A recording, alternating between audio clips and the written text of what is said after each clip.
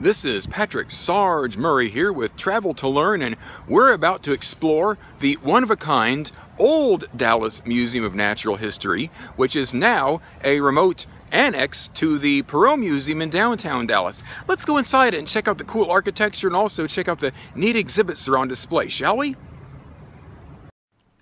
Let's start with some up-close architectural features, starting with the acroteria up top, straight out of ancient Greece. And of course the column facades that we see, what with the vertical lines, these are classic Art Deco features and very tastefully done. Speaking of tastefully done, there's also the detailing along the metal framework, very finely crafted, and another great Art Deco feature. If that's not enough, zooming things out and seeing things on a grander scale, another fine Art Deco feature are the recessed windows themselves, accentuated perfectly with the filleted vertical edges. Very nicely done overall. Of course, the interior space is no less impressive. Check out the squared columns, also vertically grooved. Very much Art Deco. The ceiling treatment is also excellent. The crown molding is convex with Art Deco lines. And of course, the ceiling molding is straight out of ancient Greece. All very tastefully done. They certainly knew what they were doing back in 1936. And of course, the interior space is filled up very, very nicely with some very choice minerals on display. They say that little things add up to big things, and in this case, they are not kidding. Even some of the doors on this floor are works of art. Notice the raised polygonal panel features, and even the doorknob and corresponding locks have plenty of Art Deco ornamentation to them.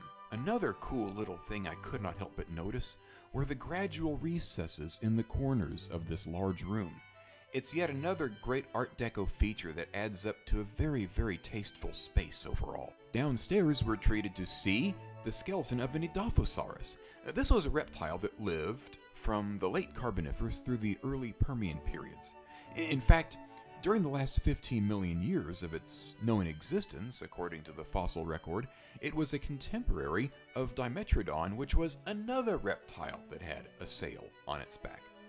But unlike Dimetrodon, whose teeth clearly showed it to be carnivorous, the teeth on Edaphosaurus suggest it was a vegetarian instead. Interiors like this in the old museum building are incredibly well preserved.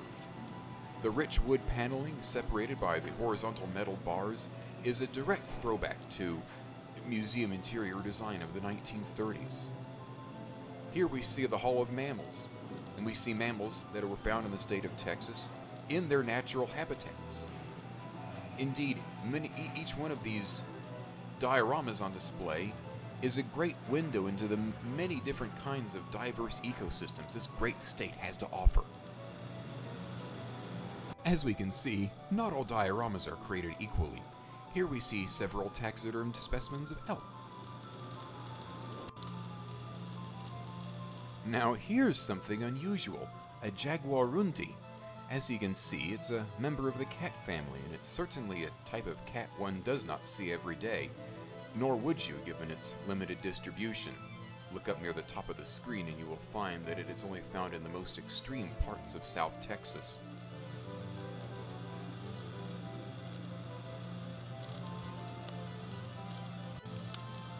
Speaking of unusual, check out this ringtail, sometimes referred to as a ring-tailed cat.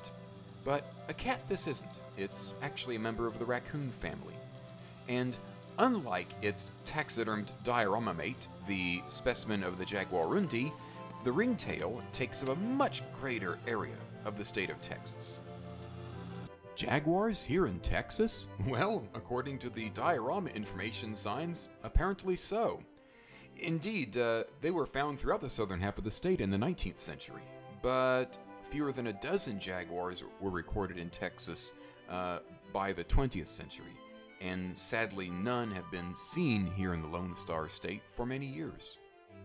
Also in the Hall of Mammals is a large diorama of taxidermed bison. Anyhow, moving over to the next exhibit hall on the same floor, we're now entering the Hall of Birds of Prey. One diorama that quickly caught the eye in this hall are these golden eagles depicted in the Davis Mountains in Jeff Davis County, out in the Trans-Pecos region of West Texas. Of course, you'd expect some bald eagles to be on display. Here they're depicted in the Gulf Coast plains of Aransas County near Corpus Christi. One of the neatest dioramas here in the Birds of Prey Hall is the caracara and the Harris's hawks. Notice they're in a thicket of live oak, which is appropriate since they're depicted to be in Live Oak County, located between San Antonio and Corpus Christi. In the exhibit hall across the main floor are more birds and other animals in wetlands environments, such as this, the ivory-billed woodpecker. Funny thing about this impressive species, every time folks think these guys are extinct, they keep coming up with live specimens. In this case, they're depicted in the swamps of southeast Texas. A nice wall display of butterfly specimens never fails to catch my eye, and the best part of this is, these are all butterflies found in Dallas County.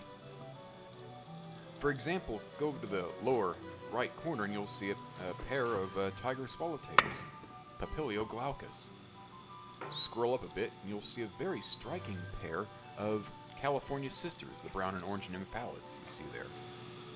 Queen butterfly, the mourning cloak right there in the center. Down there in the lower left corner you see a pipevine swallowtail. Over on the left-hand side there in the middle you see a Polydamas swallowtail, very rare. I need to find one of them. And then of course in the upper right corner you see the biggest of them all, a pair of giant swallowtails, Papilio crisfantes. Yes, you will certainly find alligators here in Texas, but they're not evenly distributed throughout the state. That said, the further south and east you go, the better your chances are of encountering them. With that in mind, this particular specimen was caught in Dallas County, although that's very much a statistical outlier for its distribution here in Texas. This particular diorama is a great example of the wonderful diversity of birds you will find in South Texas. Here along the Gulf Coast, we see great egrets and roseate spoonbills. As neat as all these downstairs exhibits were, to me, they were just a warm-up act. The real action was upstairs, so that's where I headed next. When I first visited here years ago, and we came up to the second floor, we saw an Acrocanthosaurus skeleton on display. Needless to say, I was hoping to see it again. But as I ascended to the second floor this time, it wasn't there, much to my disappointment. This is a mystery worth further investigation. With no Acrocanthosaurus in sight, I then turned my attention towards potential consolation prizes instead.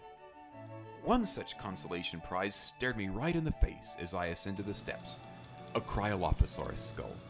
This is really cool, as one so rarely sees this skull up close in person like this. Its name means cold-crested lizard, and it's derived from two things, the obvious being the very prominent, very distinct crest atop its skull. The second derivation is the fact that it was found in Antarctica. Now, granted, this was 195 million years ago when it lived, and Antarctica was not the massive, giant ice cube floating at the bottom of the Earth like it is today. It was further up north, and thus the temperature was much milder. But fossil evidence does suggest that it did have winter weather on the continent even during that time, which is a fascinating thing to ponder unto itself since most of the dinosaurs lived in tropical latitudes. It's a fascinating species regardless. Another cool thing to see, right when you walk up, this Diplodocus femur.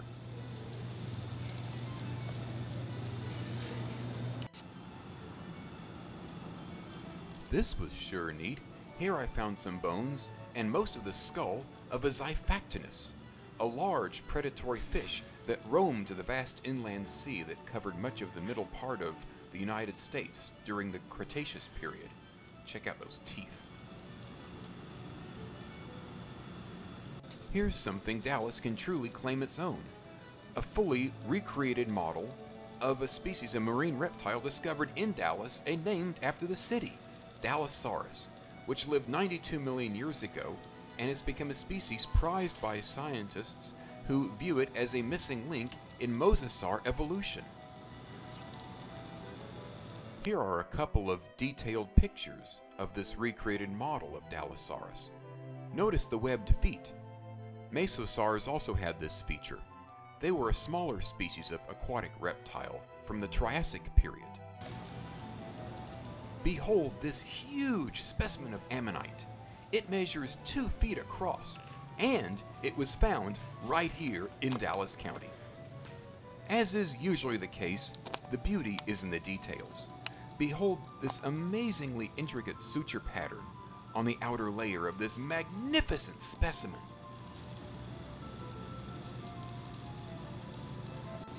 Speaking of consolation prizes, this certainly hits the spot. This is a cast of the famous Deinosuchus skull, which was reconstructed for the American Museum of Natural History. The reconstruction was based on skull fragments that were discovered at Big Bend National Park by an expedition sponsored by that famous museum in New York City back in 1940. That being said, there is a problem with this reconstruction. They estimated its length to be too long. Subsequent fossil discoveries in the decades that followed showed that it had actually a shorter skull. So whereas this incredible specimen is over 5 feet long, in reality it should have been about 4.5 feet long. This in turn, with the subsequent fossil discoveries, has caused us to re-examine and reevaluate just how long this species actually was, which again was Deinosuchus. It was first estimated to be about 50 feet long, which would have made it the largest crocodilian ever to live on the Earth. But the new revised estimated length is about 35 feet long, which would still make it 15 feet longer than a saltwater crocodile at 20 feet long living today. So, still pretty darn incredible. Thank you very much. That's it for right now in exploring the old Natural History Museum that's now part of the Perot Museum group, my friends. If you have a nice Saturday afternoon here in Dallas to spend, and come here and explore Fair Park and drop by this old place. It costs only $1 to get in, and with be able to see all the neat things they do have inside there, that's money well spent. That's all we have for this episode, and so be sure to check back for more episodes that are soon to come. And in the meantime, keep exploring, keep discovering, and keep learning. This is Patrick Sarge Murray for Travel to Learn, and we'll see each other again soon. Enjoy.